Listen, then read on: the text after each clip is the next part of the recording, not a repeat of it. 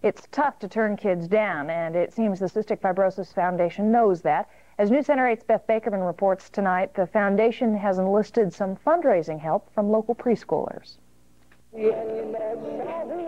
Some fell by the wayside, but these Columbia preschoolers are walking for something they don't understand: cystic fibrosis.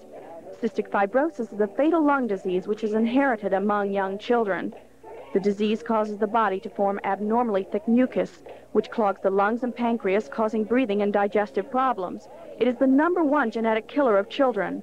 1 in every 2,000 children will inherit the disease. The more that youngsters know about other individuals having difficulties and problems, and the more that they can feel that they can help them, I think they will grow up with a notion of a sense of responsibility. The preschoolers have already raised about $500 for cystic fibrosis research from straight donations. Only about another $50 will come from the walk. These preschoolers have an extra incentive to trek around the course. I didn't think they could do it, but they're doing pretty good. And the parents, they were all real excited. They said, sure, we'll do it. When they found out the kids got toys to do it, that was kind of incentive. And for those who wonder exactly where the money goes, the foundation emphasizes the money that children raise will go towards cystic fibrosis research, not into administration. Beth Bakerman, News Center 8, Columbia.